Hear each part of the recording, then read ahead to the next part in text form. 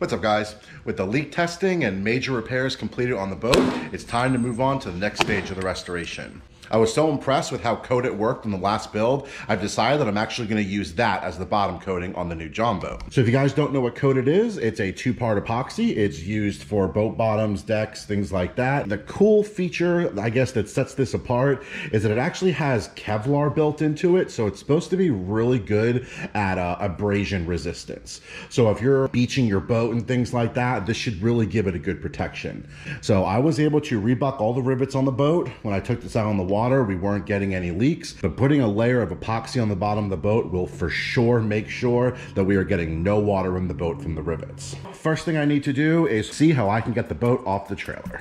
With the trailer hooked up to the truck, I'm gonna go ahead and disconnect everything from the boat.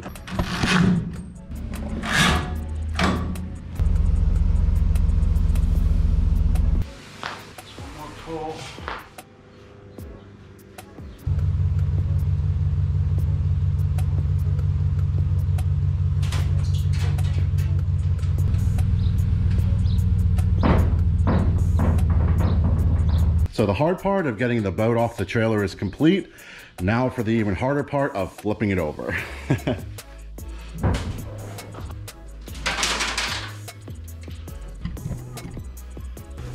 slow. Okay, not too bad. Over here. All right, well, I guess that's one way to flip your boat over. So first thing I want to do is just give this a good wash down. This is just dirty. It's got, I'm not really sure what's on it, but it's got something on it. So once I get this cleaned up, I'll take a look at this paint, see how good it is. If the paint's in good condition, we're gonna be off to a really good start, because then I just need to scuff everything up and I can epoxy right onto the factory paint.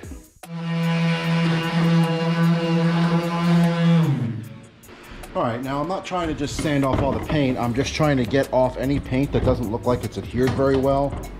I'm not sure what those rough patches were. They do seem to be a part of the paint though, like maybe a small amount of corrosion from sitting on wet bunks, or just the paint failing where it sat on the wet bunks. The sander's been working pretty well. I was able to go through and get all those rough spots off. Still not really sure what they are, but they're not on there anymore. I'm gonna come back with the power sander just to rough up the surface and give the epoxy something good to hold on to.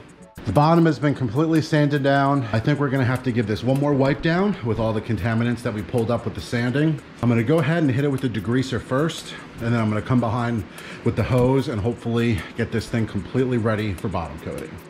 All right, guys, well, it's been a long day getting this ready to go, but we are almost there. So this has been washed, sanded, degreased, washed again, and now we're gonna use acetone to just give us the best surface prep we can get. All right, picked up a fresh coat of acetone. Let's get this finished prepped. You can see here, scrubbing this clean white paper towel, nothing. We are good to go.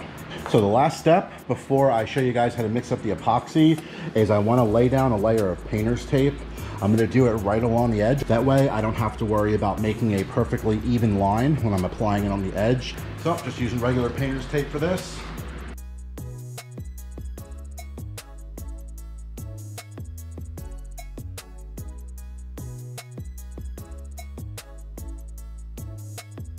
All right, so I just went through, made my tape line where I plan on stopping the bottom coating. I went across the top here. I ended up coming just up a little bit to catch those last couple rivets, come back down around. Don't ignore the second line, it's not important. And then down the side and in the back. And now that we have our surface prepped, tape lines taped, we can go ahead and mix up our epoxy and get this on the boat already. Right, so if you guys haven't applied epoxy before, especially a bottom coating, since they tend to be a little bit thicker, I have one big suggestion and tip that you do that's gonna make your life so much easier, and that is mix it up in parts. A lot of the instructions just say to pour the hardener into the can, mix it up, and you're good to go. That's true, that will work, but you have now activated the entire canister of epoxy. A couple reasons why you don't want to do that. Number one, it starts to harden up way too soon. You're in the middle of painting, then everything gets tacky, and then you're just laying down a very uneven coat, and you're just ruining half your project. Reason number two, you very rarely use all of the epoxy if you're using a larger quantity. Why waste all this epoxy when you can just mix up exactly what you need, apply it, then mix up the next section? Three, It's really, really easy. All it is a ratio. The ratio is right on the bottle. You go to Google, you search for ratio calculator, you type in the ratio, then you type in how much you want to make, and it tells you exactly how much to pour. It makes your whole job easier, and you're using less material. You're gonna need something to mix it in. It needs to be a clean container. You need a scale. You need your epoxy, but then you also need something to stir it in. These work really well. All right, so you can go ahead and pull up a ratio calculator. Go ahead and just tap on that first link. It's the one I use. Now you'll see A to B and C to D. A to B is your ratio. C is how much you're wanting to make, and D is how much you need to add. So let's take a look at what the canister says, and we'll go from there. For small quantities, mix 7 parts A to 1 part B. So A is your resin, B is the hardener. Go ahead and put that into our calculator. So 7 parts resin to 1 part hardener.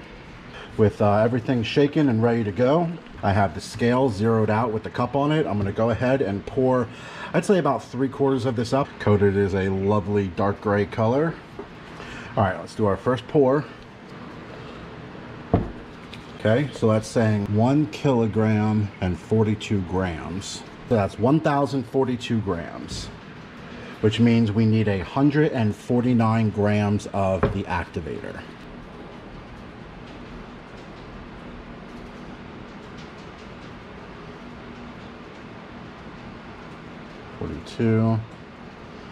Whoa, okay, a little bit extra, 152. 54. Those extra couple grams aren't going to hurt. Now it's go time. So now we need to mix this up, and as soon as you mix, you got to start painting. Okay. Probably should have mixed up a little bit less, just so I would have had more room in the container. Now, a couple ways you'll know it's starting to activate is temperature. It will physically warm up, and the viscosity. It will start thickening up. This looks pretty good to me.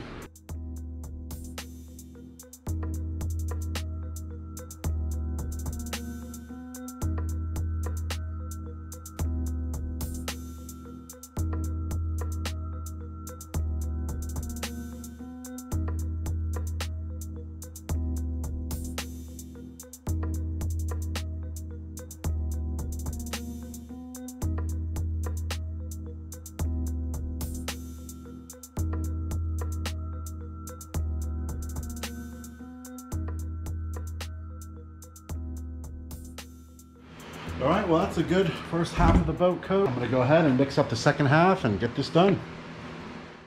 Got about 2 buckets down. I'm working on the last bucket now. I'm gonna go ahead and do what I've been doing, is just pouring it out over the rivets and backfilling.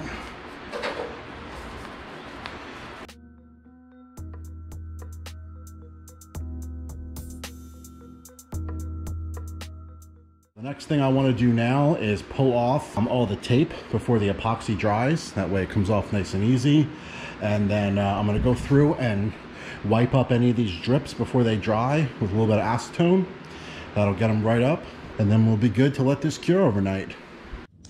Well, it's been about 16 hours or so. I'm out here checking on it for the first time. So far everything looks really good. Get some more lights turned on.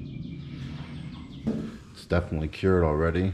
The main thing I'm happy to see is all of the rivets are super saturated. There is a good coating on the entire bottom of the boat. There's no super bare spots. So now if we have to beach it, I have a little bit of protection up front for that. Mainly it's going to be watertight, so I'm really happy to see that.